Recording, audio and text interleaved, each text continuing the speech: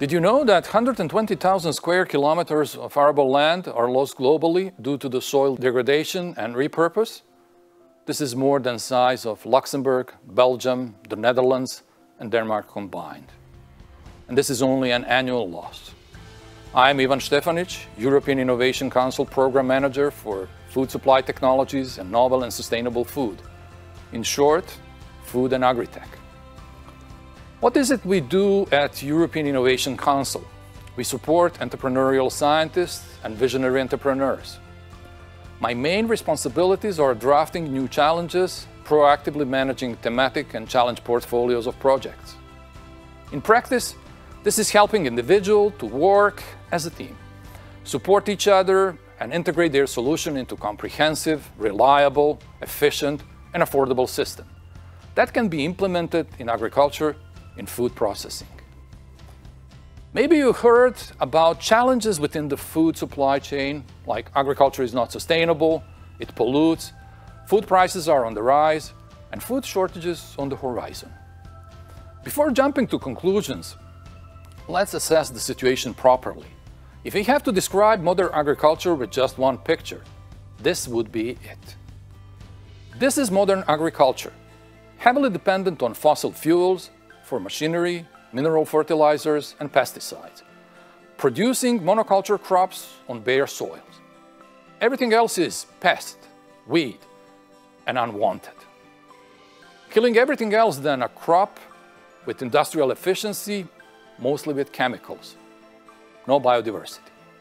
It is true, our current farming methods are not sustainable and not environmentally friendly. And farmers came to this position by listening to scientists, extension agents, equipment, seeds and chemicals producers, even politicians. And they are generally compliant with existing legislation. But they are mostly advised on what not to do, rather than on what to do, to ensure nutritious food for all cultivated in a non-harmful way.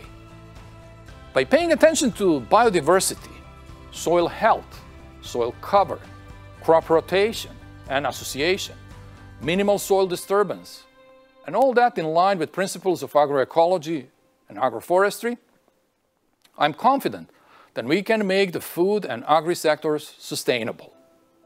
The EU made some good decisions, recognizing the importance of soil health, taking coordinated actions including setting a proper legal framework for reducing pesticides use, and finally fostering entrepreneurial initiatives. There is no single solution. Every system affects other, positively or negatively. We should keep in mind the bigger picture, and here is why. If we fix all problems in primary production, we can save almost 5 gigatons of CO2 equivalent emissions. And if we change our food habits and reduce food waste, we can save almost twice that. We have to take a different approach, a holistic, environmentally friendly, and socially responsible one. At the European Innovation Council, we go even further, combining a bottom-up and top-down approach so we have open and challenge calls for funding. I'm very proud that we at European Innovation Council recognize the importance of radical innovations for sustainable agriculture, with even a dedicated program manager in this sector, me. I proposed 2 food agri-tech relevant challenges that have been included in European Innovation Council Work Programme 23. Let me tell you more about those challenges. Pathfinder Challenge, Precision Nutrition, is designed for research institutions committed to improving human nutrition and helping us make more informed and healthier decisions.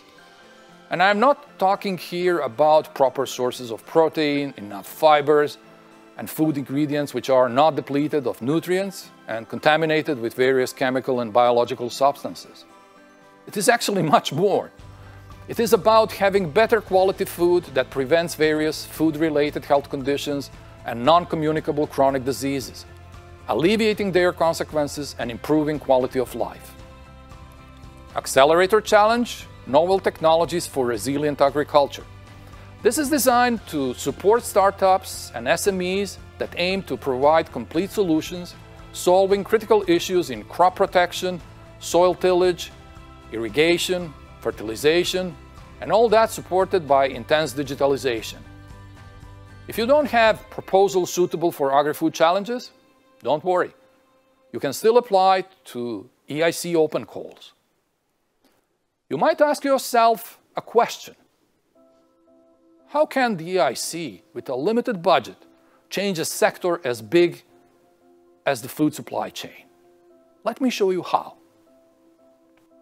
Start your entrepreneurial journey with us with a small booster grant of 50,000 euros. Then apply for Pathfinder funding to develop your research project.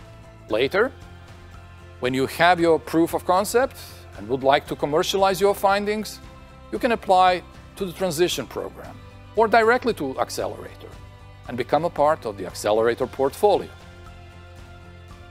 The change we need cannot be achieved with incremental innovations, only with deep tech and disruptive ones. They are expensive and take time to develop. So we support the entire innovation development, startup, and scale-up path.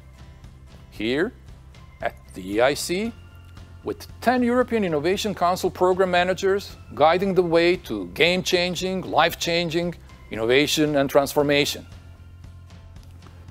We have indeed done many things wrong in agriculture, but we have a lot to be positive about. Significant results are already available or coming soon. Precision fermentation has made amazing progress producing a large array of edible and non-edible substances. Non-chemical crop protection with help of autonomous electric weeders and robotic harvesters are not anymore a science fiction. Very soon, we might produce fertilizer-free crops.